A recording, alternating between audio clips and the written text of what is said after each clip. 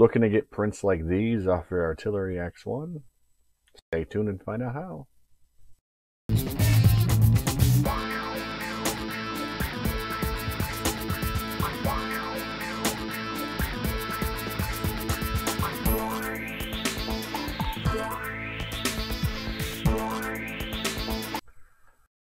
Hey everybody, Chris Sergeant Taz here, and today I'm going to go over how I set up my MKS Sgen L board with Marlin so I can enable the M600 commands and change my LCD, be able to use those commands without being blocked by the standard TFT that comes on the artillery. The goal is to get to here, 2 colors of filament, without a lot of blotching.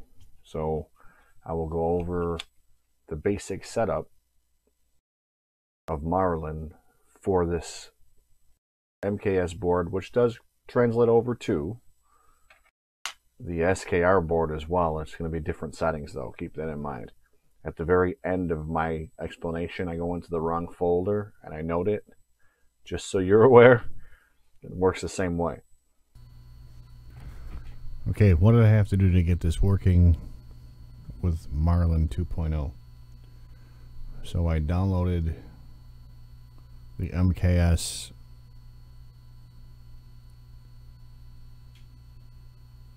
Marlin bug fix and loaded it up in VSC using Platform IO. So go into Configuration H, and I'll show you where I did some of my changes.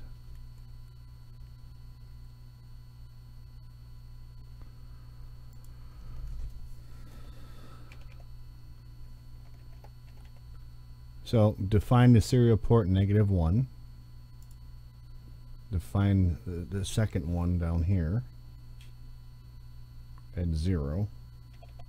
And I like to mark them so I know I did it with my initials.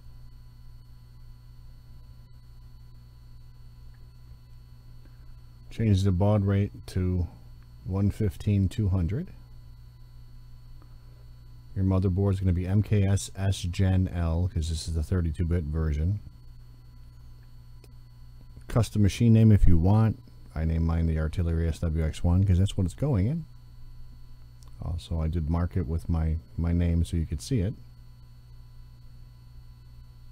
This is how I keep track of my changes. The TMC 2209s are all put in where they belong.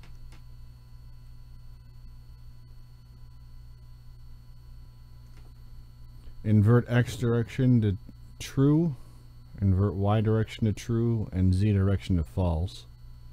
And then EO invert is true, or else you're going to have everything going backwards. And that's all I had to do in here. Well, I did change the preheat constraints because my PLA, I don't think I need to go over 60. It was up to 80, which I think is too high. So I put that down to 60.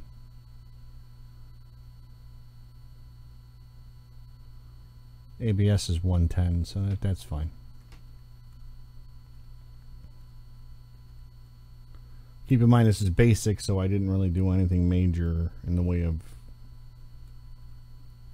using controllers. I think that's it. Double check. Oh, because I'm using the Ender 3 stock display to find CR10 stock display. So this is going to be where you change whatever display you get. I went with the LCD from my old Ender 3 Pro because I had an extra one, so that's what I'm using so I can enable my 2 color projects. I think that's it in here. Advanced H.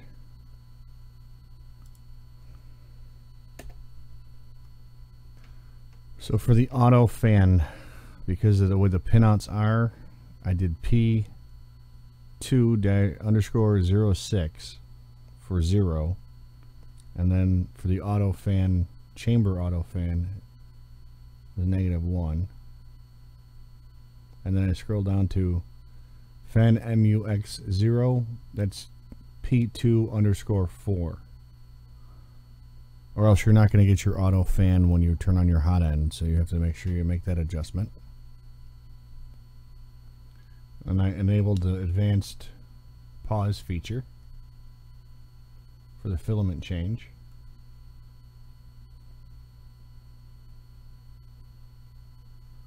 And you also have to enable the advanced park feature so that works right.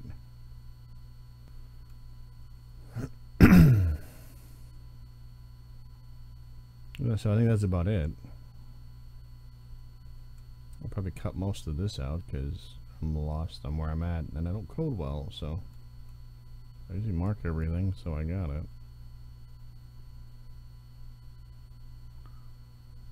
Anyhow, once you're all said and done, you want to hit the little checkbox down here, do your build.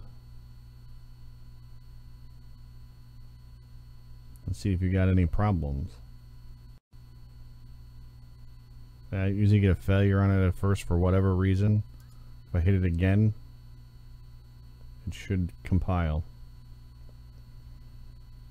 I don't know, for some reason the first shot on mine seems to do that. I don't know why.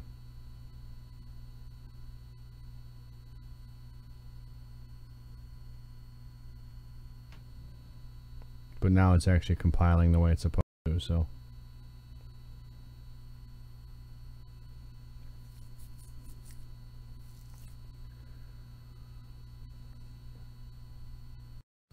This you could keep connected to your computer, so you can connect your printer to your computer via USB and upload it, which would be the little arrow down here. Once it's all said and done and building, you could upload it directly. What I tend to do,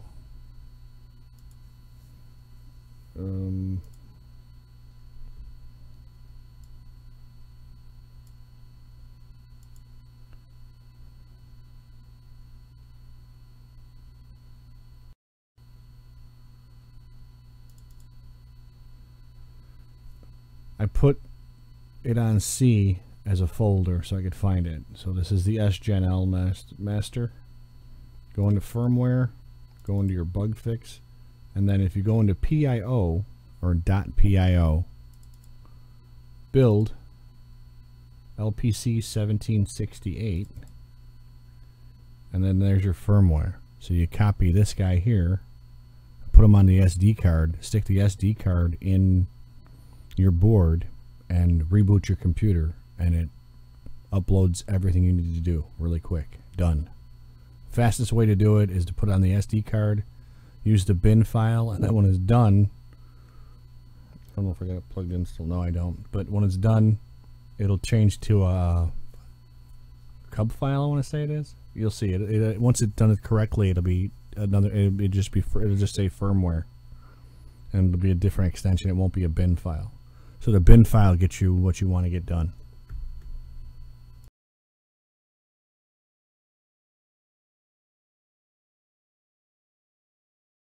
Let's see, we got Cura up, and I've already sliced it. So we're gonna go at 49. That's about halfway, right? So what I'm going to do is go to extensions, post-processing, modify G-code, add a script, go to Filament Change. Now, remember half is 49, so we'll set it to 49.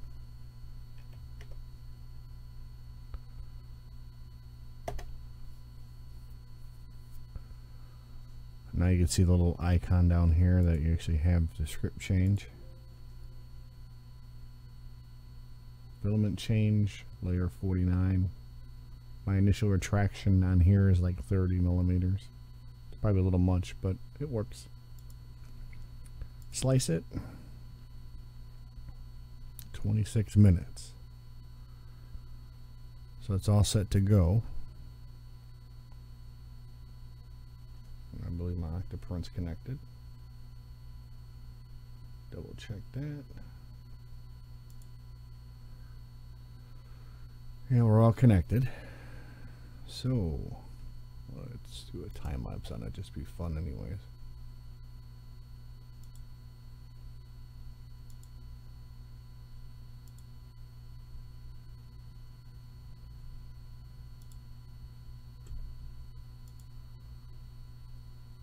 Print with octoprint, and away we go.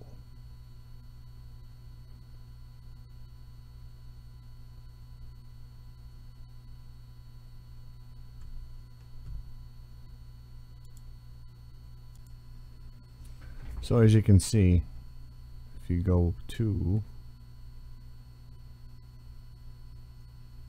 the G-code viewer, it'll show you what's going on. It'll also tell you where your layer numbers are at.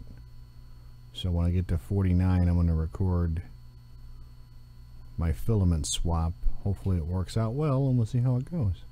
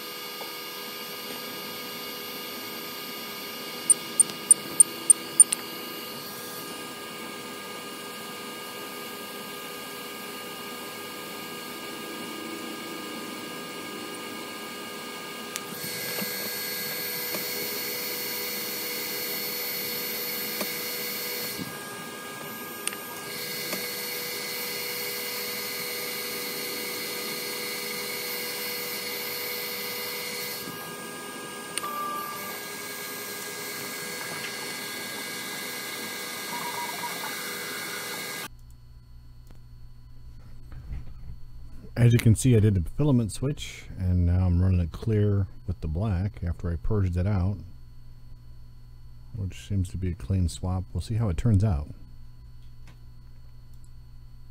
So as you can see, it's a pretty easy swap once you get things going and set up. It works out really well. It's a much nicer way of doing some of the filament swaps without having to try and pause at height and worry about dripping onto your freshly printed part with a different color.